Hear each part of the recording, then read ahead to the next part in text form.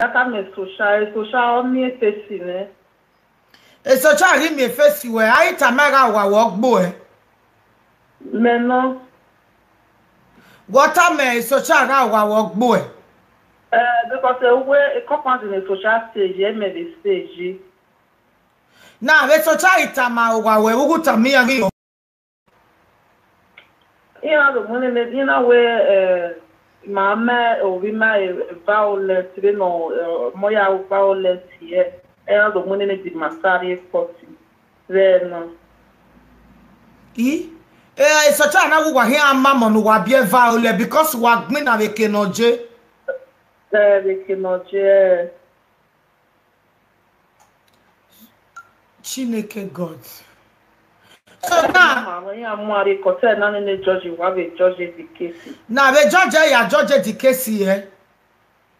Away no more when me for 6 months, not in 6 months. Where you are not 6 months. Where you are valid any many. You are the moment with it. Because they can measure contracted 3 years no phone and month now. They too we tamia. Uge tame social ri ogbo e. Uri enwoni ni no da fon we. Ugmeso wa ni ko we je gbe gwali pia. Omo no ye gbe ye din, omo no ye ga gboko re webo. Wa ga ya di ya ewuji. A ri ko me mie.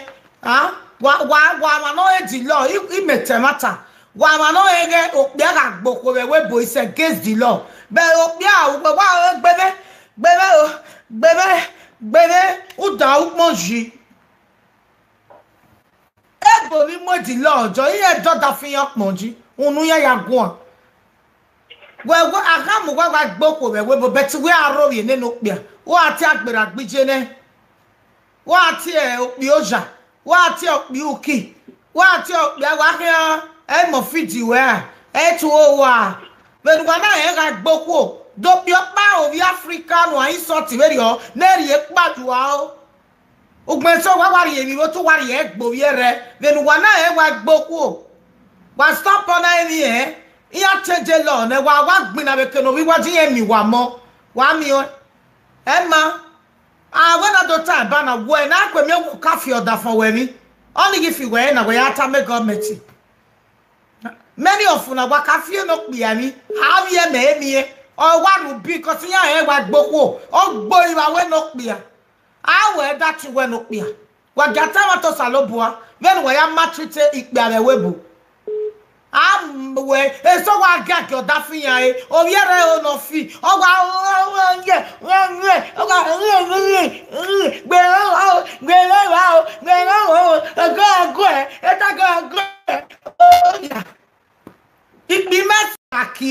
go egbe ya ye gbe ne kitai adoma na gbon wari o awa tema to salobua when we are sorting be ya ba fi wa ni wa make na mu bi re fi problem wa stop because all logo ipe akefi mi ipe ani me ya kefi mi wa o provoking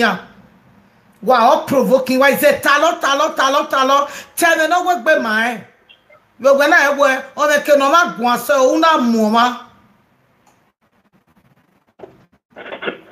Okay now ka tomato salobo yo ni ko ni ke ya le ni etori ko wa ko da fun wa ka fi emi meno doge na sero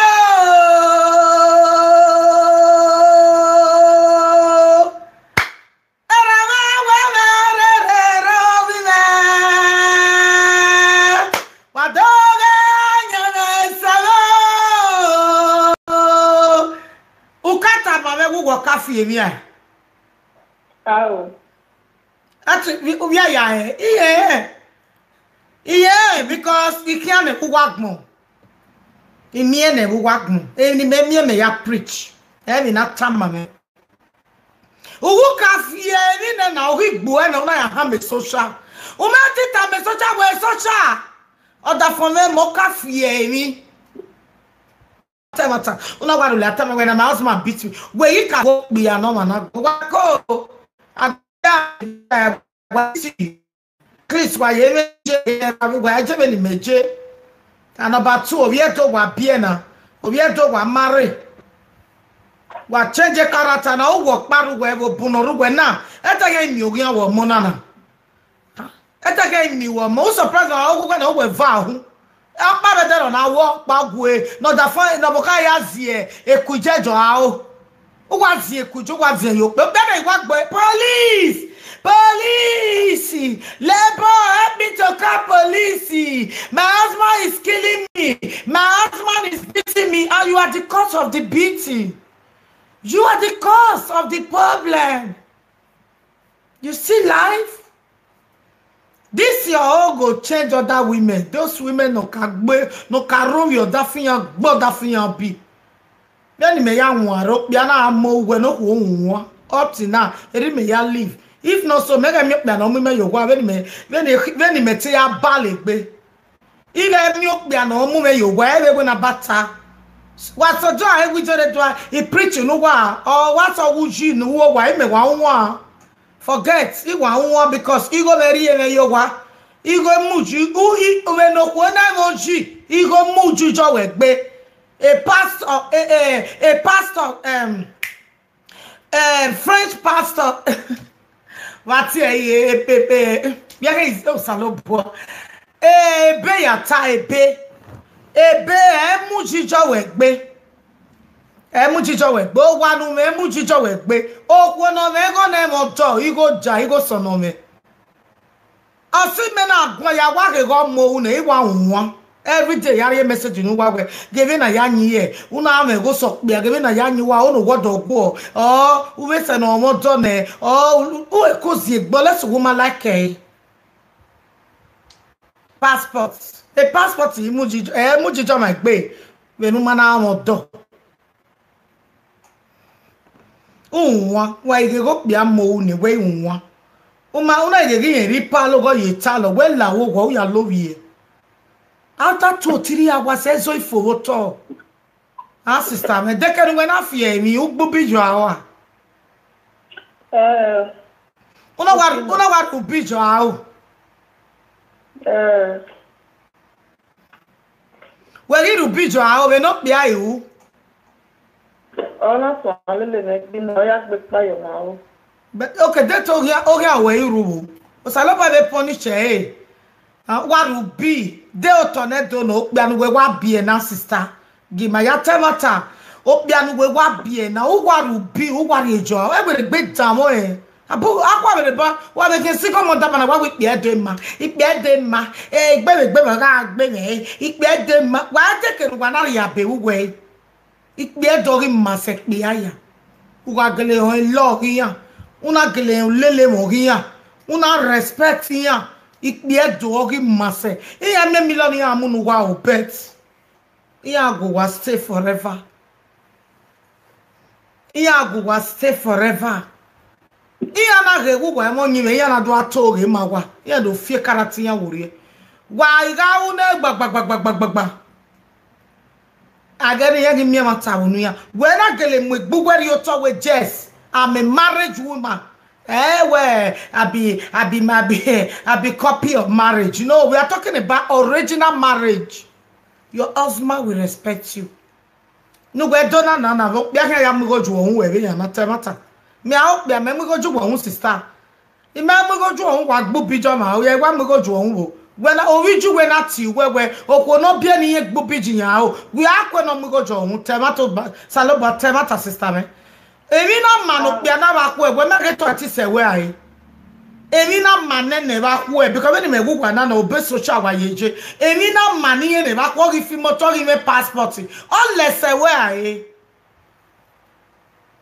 unless se we ai o bi je me akwa re pa we do ana hia gwa a group gwa kosa me sigo model so no na bia hia o ya de ba group ni wa be so ana hia o bia do bia na no pa e wa anyi meri o la wo be o teme la relationship bu no su se kokugbe e de ne ya rin enjoy na na wa we wo mere fun pa o wa na ignai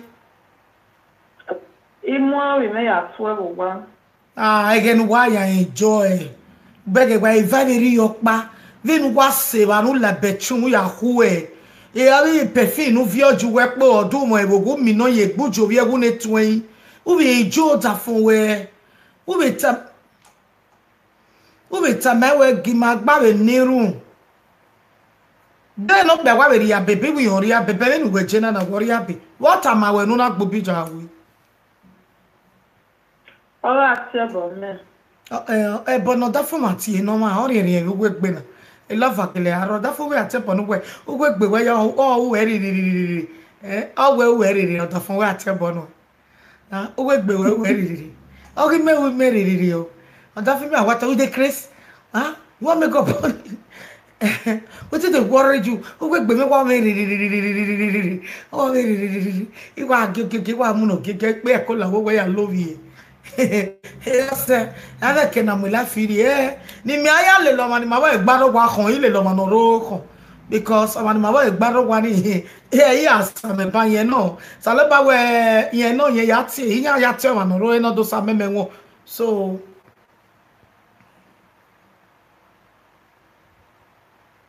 ma bege na ebe na wa me mie ngwe megwe ni na no sunu na ti agme no yoto eso shag mi no yoto umai de to kata mame igwe no eta me so sha we no ni mi su ne so sha gwe wa o ogwe to mu egbe mi uta gwe no pe ano ya mo we nu e ti o sa lo bo ne no mo bo na ogwe ya gwe me ya we na fin August o ga gwe me September ya mi re ya o ni ya ge jo gwa we no pe aye gbin na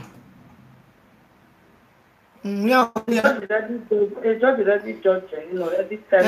get me now. You can investigate we now. Not in that 6 months time. Do what man get me now. Yeah, momo. But when I get me now, you now anything even and I change words. Of what's the camera lele ya ume. Tia wa monitor. Do I just tire no water. Ero we ni ya je baba o from next month ya ala well even ya ala life we ni have life for that phone so why veteran we 5 and 6 more than before best friend okay la wo ko ya gwori ya amunu e na they have verse no women ni ku no ka fit bi ami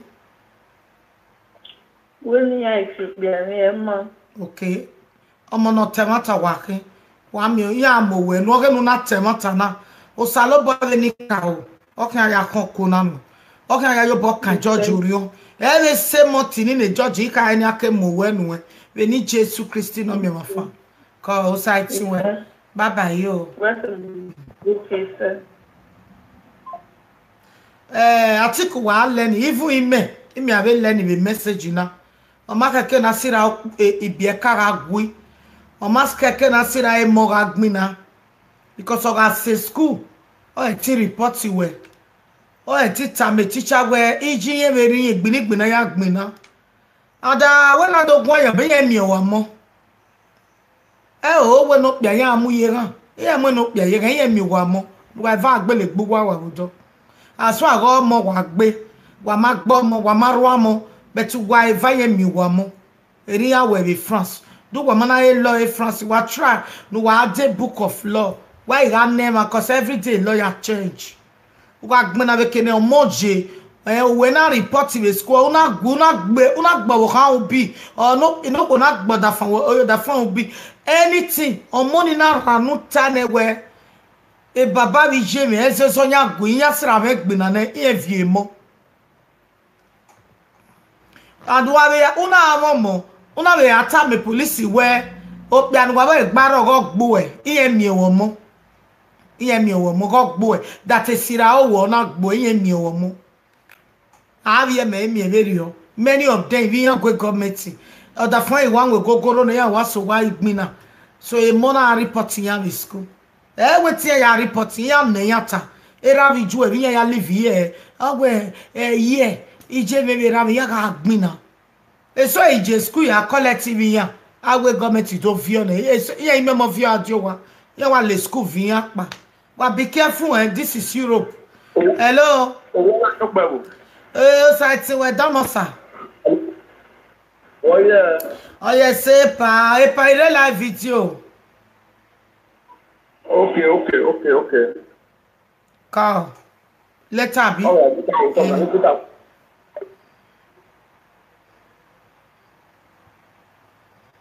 It's still now. Another problem again. It's still now now. Hello, we just me call. Hello, come on, miss. Sweet thing, Oji. Hello, and we are watching me, but low is at the way. They will not make a noise, right? You know what? I'm making noise one now. Still now, I'm a mock power in Nigeria. Over here, 15 years. No, I allow Ogwaleke no more energy. Umana make mwenji dere no amoye body school. Mete when I went no more was stubborn. Adobe finye. Where dede ya gwa kokomo. Especially ijinya igare webo. Una are webo esi omo ane dede. Emata watama wena. Esi omo ane dede. Dede eti koko weno wade okay. Veri oma izi niya. Ya anyawe dedobo. So ije okoko o makoko ese edede no ne no mo na ofinye ama imi o na omo yowa na magwaleke metewe na mo ari egwefe mommy we do were lania iji ma no redo no ka hu na we gwefe sise ne na mo stubborn na mo ari egwefe hello come on. Meta na wetin say ori o we stubborn ma mo ari egwefe there anybody don't know there we gwefe Owe tamima inigo no gbe na wa mo ari egwefe no ka stay egwefe ne before okay do stay come cause me owe ga anywhere egwefe ya treat o ma kakabo ya gba ori ya omo astobo mo ari egwefe ya ivia say 7 e wo gbe e breakfast o ga ni ona o a o me maso o a o me maso ya we egwefe e breakfast ya aka wa via say 14 asa okay wa ni o ikebe 14 wo we a breakfast then 14 wa afternoon food 14 wa kota evening food area o any omo no stubborn ya we ya do e wefe awa mo owi almost to take up on ni ka eta mi je ne do kwe mama no re no ka mu na be wefe mommy re lania eri me o a o be maso I got no better than I miss baby not when I'm worried with fair. Hello, Mama, we pick a call. I bet me they tell me we're fair when they lag with it, babe. That one I'm moving my come then I now more with fair. A mommy no come on with fair, my door line. I'm more with fair. I'm more stubborn with family.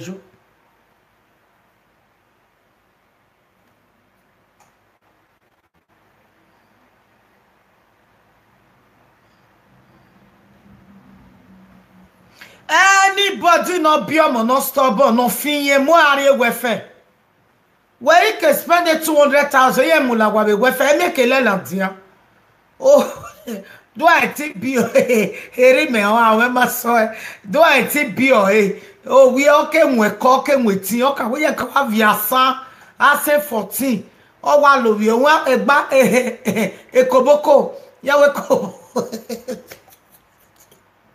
I remember so, I went to the Tane, and you know, edo now, Mela Webo. Yakawari, your wedding, warrior, kept your 20 or last one, one more area were fed. 14K, when I say K. Oh, I walk bow boy and here damn with me. Oh, yeah, we're dobby. Oh, yegi stubborn, yegi ra. Yegi guji ye gwani yawo yegi gweri ye gwani yawo la wo dey 6 months no wa pay yo that good 6 months asaya o ya breakfast wo we hello that okay Mommy, you're a good afternoon, good afternoon my sister, God bless you. Thank you, Mom. Satiwe, ma. Satiwe. Mommy, I think I can tell you what God do for me this night around 3 to 4. I know say I get twist. Then as we can't sleep, we pray before we sleep. I can't anoint Jamie their hair. I people, say I anoint get my you, head as sir. we sleep. Around 3 to 4, I can't turn for bed. As I thought, the way my pikin take like that, the senior one for inside, I no understand. He just stretch his hand and the leg. As I touch his leg, mommy, his leg don't move. I touch his hand. He just be like this when life no dey enemy but body again. As I raise up his hand, he all put her for ground. So I carry her for bed. I call Kinora, I call the pray before he call breathe come up. As I carry her like that back, I call how they pray. I call use Bible say they pray.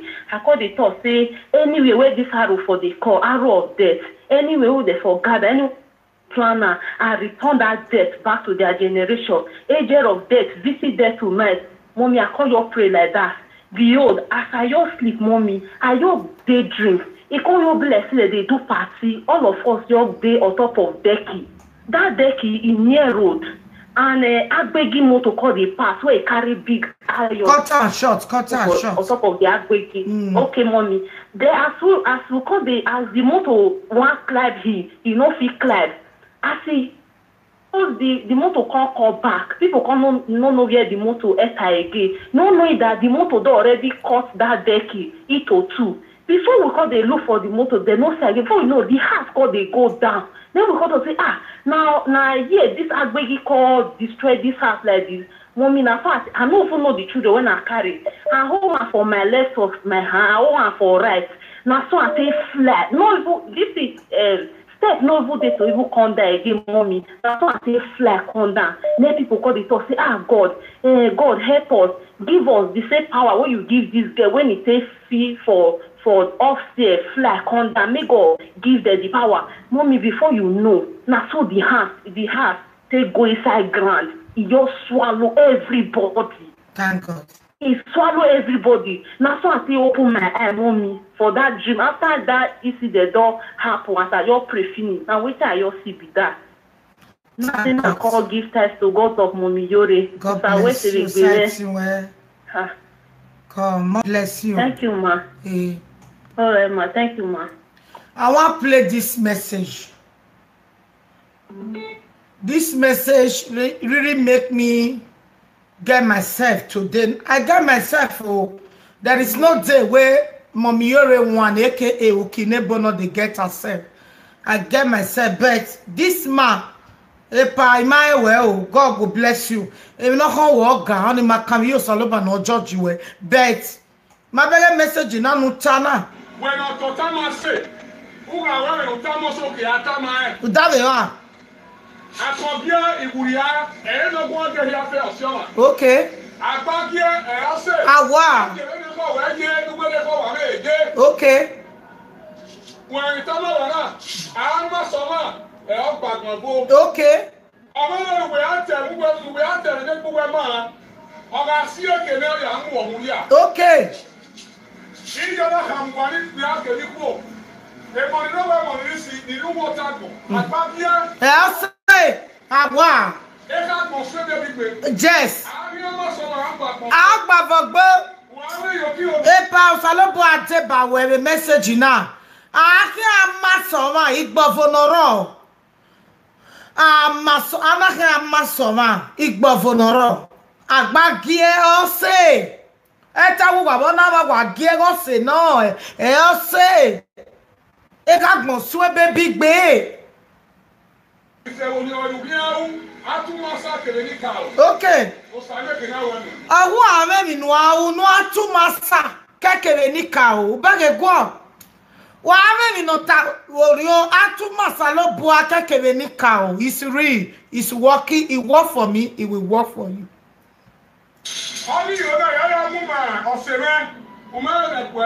Okay. Everybody is a suspect. Until I get my destiny. Any day, if you will hear about I put your name in the any day, any day, I'll just go there. I'll just go there.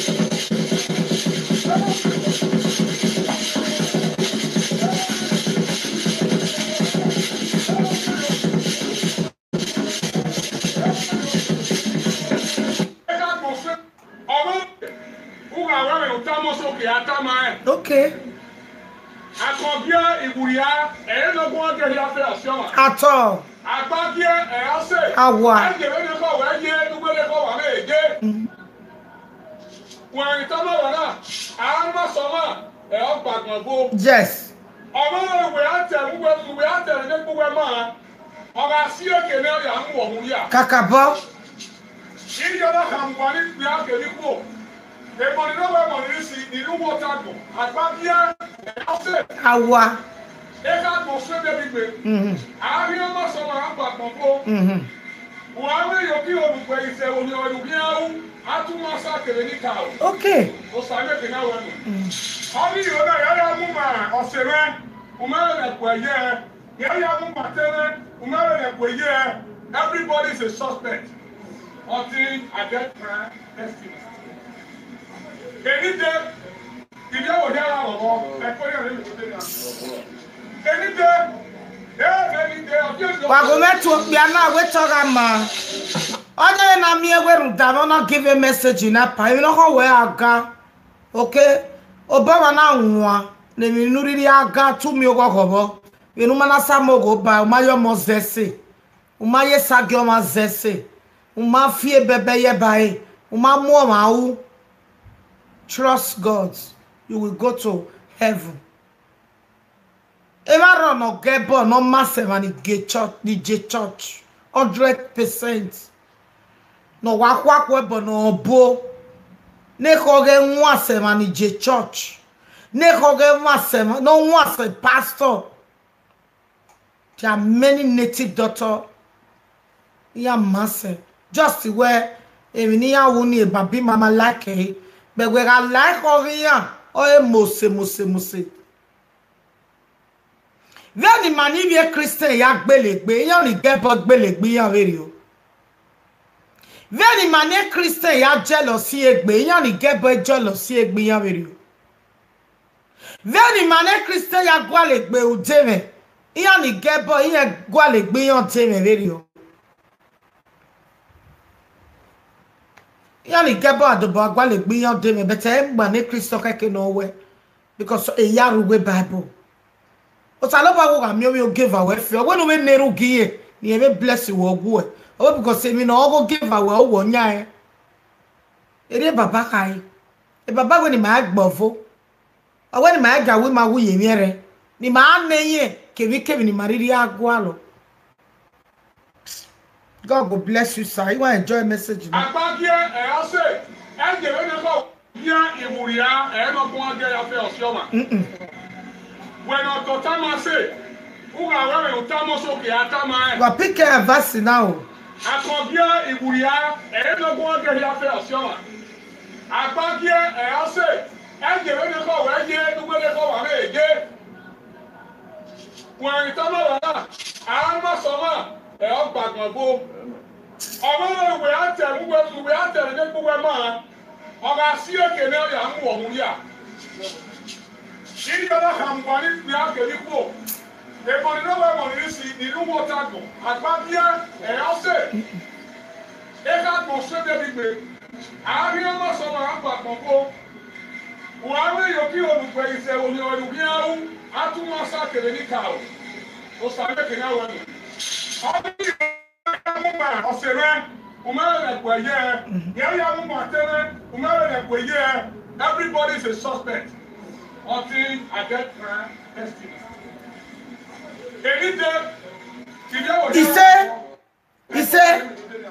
He said everybody is a suspect, meaning but not be everybody bad oh. Not be everybody bad. Not be everybody the jealousy person. Not be everybody like him no mama. Not be everybody. But in ni hoi do bunse. Ave manoma. Ave mi no mama na do guanoma. Ade mi no mai latia ve mi no mama ya latia. E mi no mama o was spades. Ameye deni dinana se tell but mi no ma aga mi no ma. Only the problem ni many Christian pass through now. A testimony that shake the whole world in a guy. If you know que no vie mo you go sere in a guy. But when they see something bad, something quarrel, something record, something I hear the talk say, ya say gbe egi we no we yege we ogu we guy.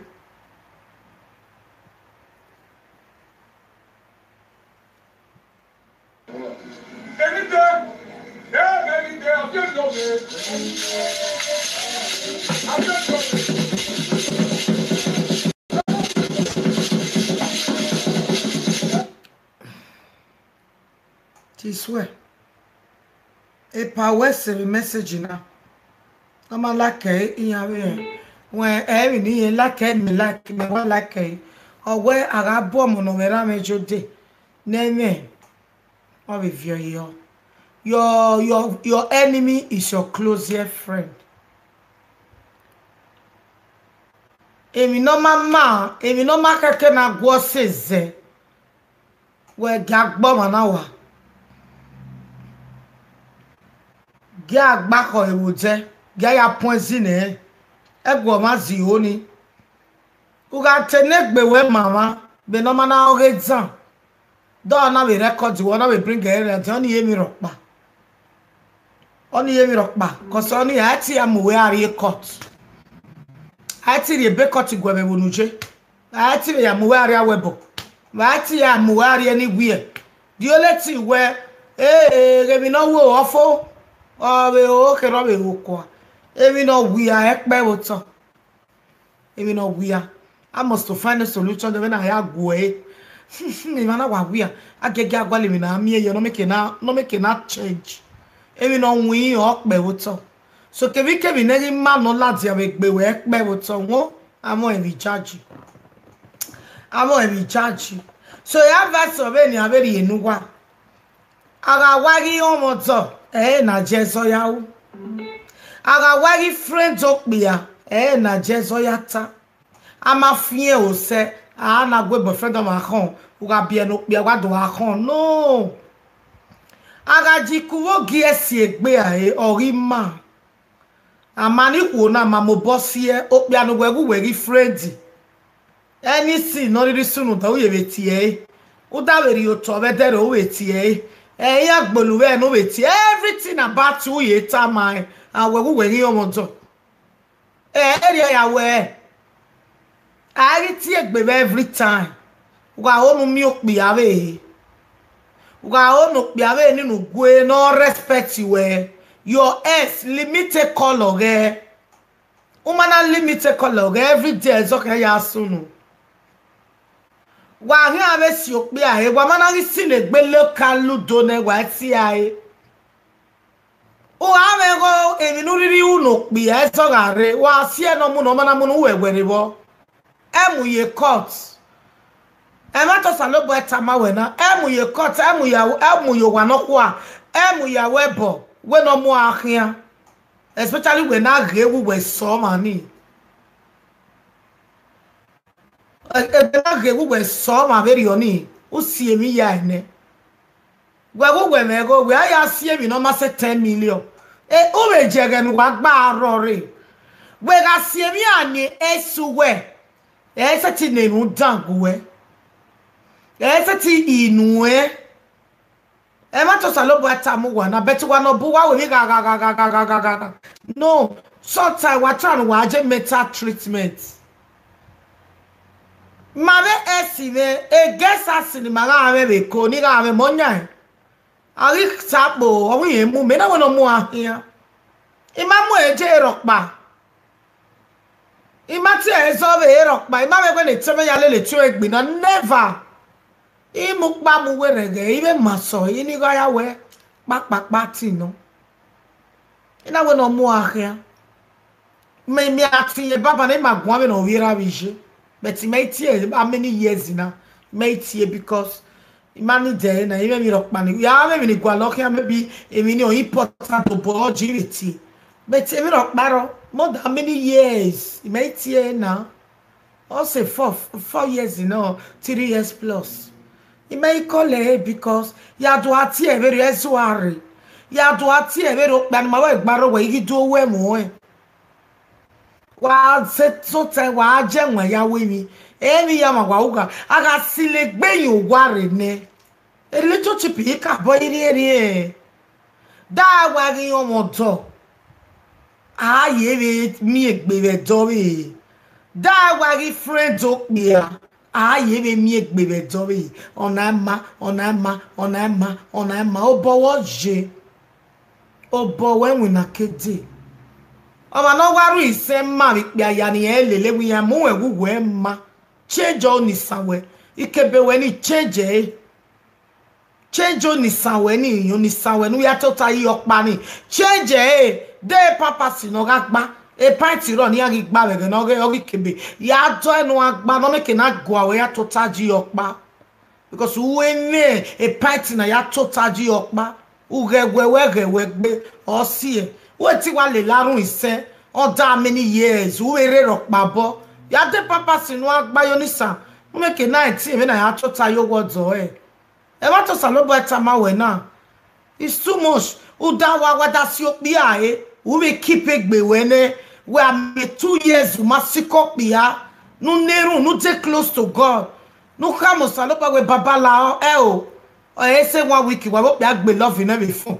say 2 months mo pia re bo bia na ya boja o bia na we to that by marriage je na valo we o bia na we to that seri we na mo bo valo we a meru we aka mo bia we 3 years o je na egbe me na me camp bia ni ya siero we na 3 years ite wata we no bia mamu me be then we ya madame that person will not consider you. It will not consider you. Wa kokpapa wa lapa wa kokpapa wa lapa ejogbonu je ti ari ewe tujo pia ya ho wo pia ya valo we me di o area enewe opiwu hamu ya se gbe manu wa gbaro wa iya me enewe opiwu hamu edenuro we ye tamo pia nu we mu yo wa ni awe stana opiwu ya change o area obo idia umete we ono manoroe mabage manu wa bia gbaro wa ni amosto muwewo uga awa nori enya we are receive a call we here we go bia ba be gugu na e amosto tam your new boyfriend we umaye ko na o wado pagua wa receive umana receive so ki ade yo eru aga jump here enu wa pa bi yo pa no relax upoke va dise e soro let me say ni wa se we boye ti kuno pia ni ya elele Emma, beti bieso ameti kuno ko ni ya lele be we no ko no ga ke nu wo ge arika we se ti kuno bia ni we lele wa ibaso e wa do atago wa Maria because the relationship wa ma se tirimosi o ma se 1 year igbajo we ki veri ona gbajo we ki ya wa igaru we bu wa ba do afia nya gbe Maria o bo ge no oko no ifre de boy no gbera 10 no ri agbe o no gbera 5 no ria o mamo ori o to o pa wa pa veri oni o se na ta we yan pa ni ya like me ya wa morun opa oni memu e ti ta na wo no yes ni ma wa eke aro wa morun opa o wa ewu mu o me ke no ma se cause Eganina hospital when the doctor tama me owe eji me owe ige pe mu me bi ata owe eji ni me waje owe uwe me owo ma be ko owe ise eji ni ne oni me doctor tama me ora no tama me owe tama okpia na otama ona we ti toge office ogo na ta even me mama bote on senyo even do ata me we di me me doctor kwaya we ma ku we no ku ma that say we ma chilele eji we